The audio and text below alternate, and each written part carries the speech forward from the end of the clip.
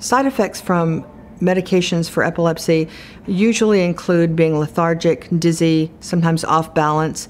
Each medication, because they affect the brain, and sometimes they cause that kind of side effect. Usually people get used to that and they'll go away over time.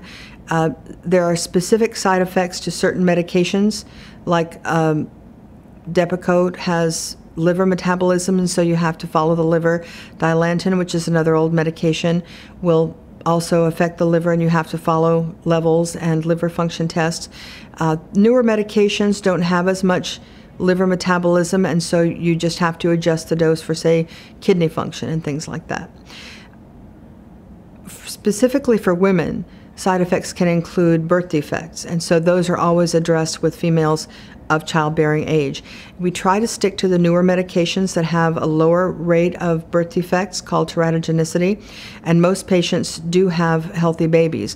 They have to take extra vitamins and they have more follow-up during pregnancy, but those are things that we have to talk about and make certain choices about medication.